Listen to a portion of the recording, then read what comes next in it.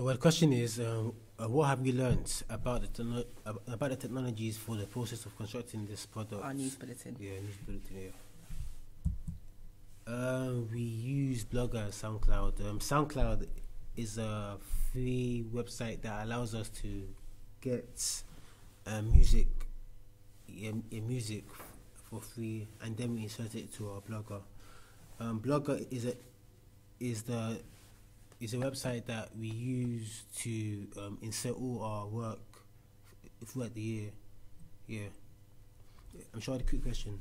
Why do you prefer using Blogger than coursework?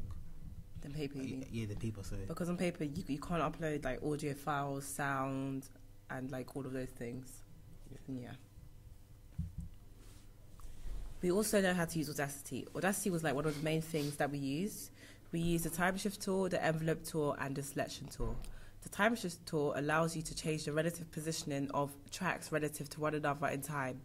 The envelope tool gives you detailed control over how tracks fade in and out. With control to do that, you are able to insert another piece of sound.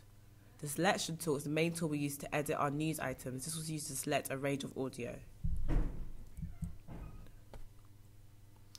We also use compression tool, and the compression tool is a tool that allows us to change the quality.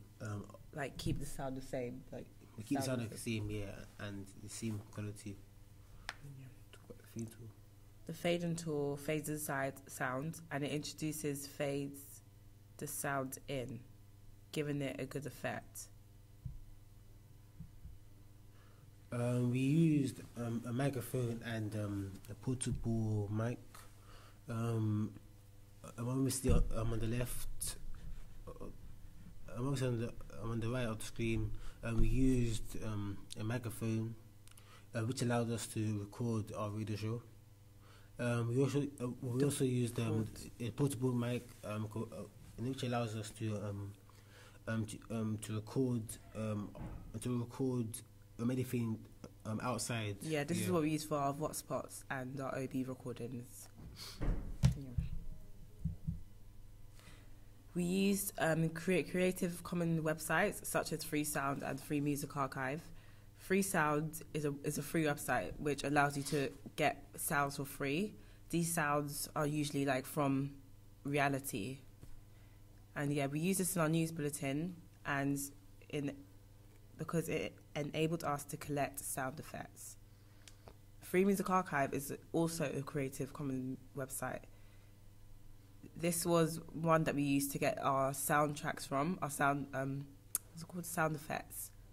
And yeah, we used it for like our what spots? I think, yeah. We use Creately. Well, we first used Creately in our first evaluation question.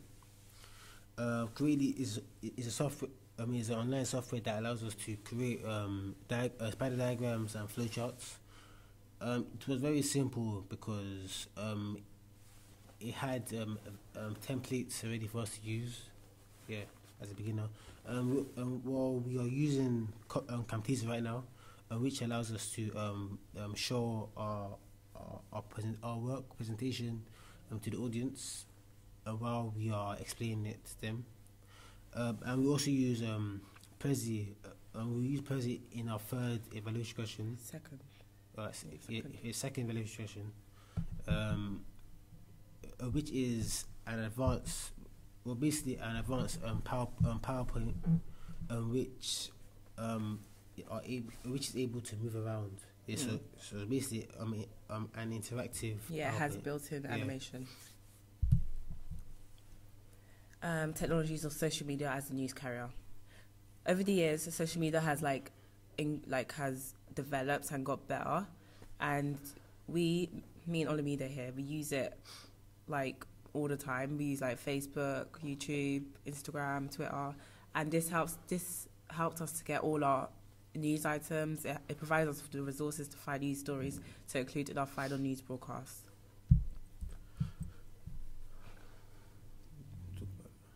We also use DuckDuckGo. This is a search engine that doesn't filter results and it doesn't track you, such as Google, as like once you search something, it comes up with all the stories, all the things that you've seen before, whereas DuckDuckGo doesn't do that. Over the years, mobile phones have grown over the years. So obviously we were able to take pictures. You obviously were able to take pictures as evidence in a quick way. And obviously nowadays it is iPhones and Samsungs right here. And you're able, and phones now have the same quality as cameras. Yeah, so we're able to take pictures and upload it to our blogs instantly. Yeah, so we're using cameras. Thank you for listening to us. Thank you.